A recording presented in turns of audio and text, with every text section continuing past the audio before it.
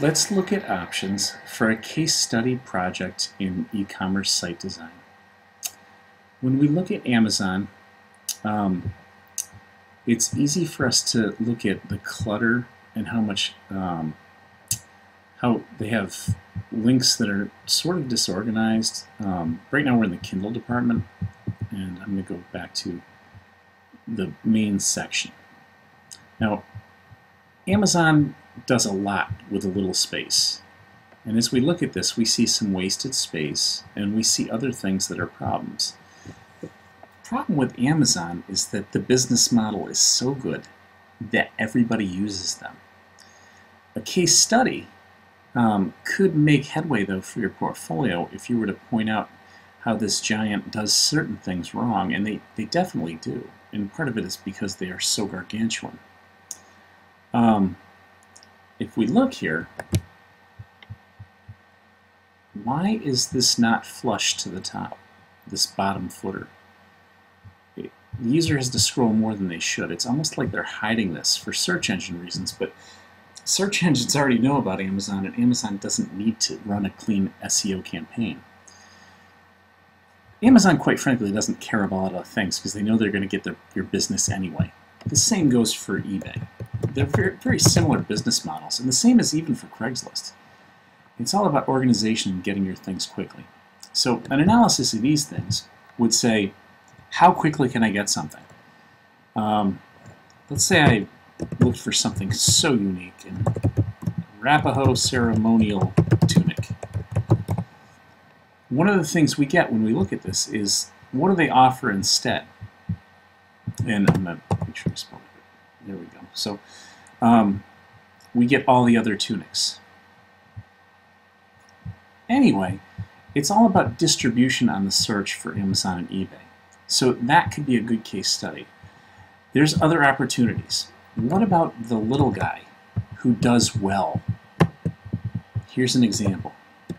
busdepot.com. This site, it's easy to sit and criticize its design. We see an image at the top that's sort of pushed down. It looks like it was done by a very amateur type of coder or designer. And this thing is your logo. It shouldn't be compressed like this into that section. So what we have is an open source shopping cart that actually does really well. How does it do well? Again, it's all about categories and searches.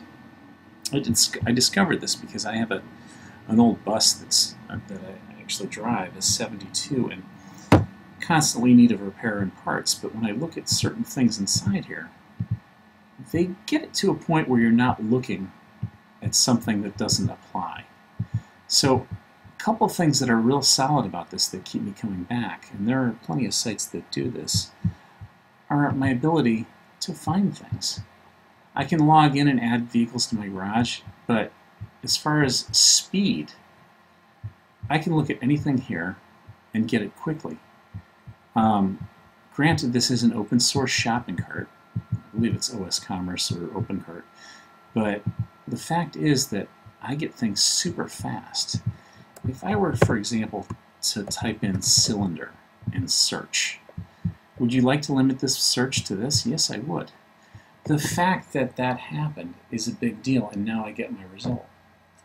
So this site, not designed well, still does some things well, but is a great opportunity for you to, and you see the search took a little while there, to dissect what's good and what's bad, and get a real good feel about e-commerce through mid to low level shopping carts like this. And I know these guys make a lot. You know how you can tell that they're a successful site is because when you call them, they have plenty of product. That means they're stocking up, getting ready to sell a lot. And although I don't have true statistics, I also know that they have a real good relationship with their shipper, which means they're getting things out of the door quickly. So that's a superb topic for an e-commerce site. Another one which I think is a sort of a slam dunk is a big site, a big company, Fry's Electronics.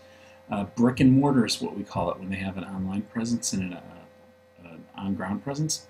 And Fry's, just looking at this, if you're new to this, give yourself a task. Ask yourself to find let's say a video game system. And you'll see how long it takes to go scan this nav, and the way it's stacked is sort of difficult. Now, put this in a mobile site like this, and what do you see? Nearly impossible. So this is a target that's somewhat easy, but the case study is going to have to be long because there is, quite frankly, a lot wrong with this site. It's sort of hard to believe that an entity as big as Fry's does things like this, where it offers a lot of good functionality, but it's so much in such a finite area that it's almost difficult to click on. And you can imagine what it would be like if I were to view this in a tablet.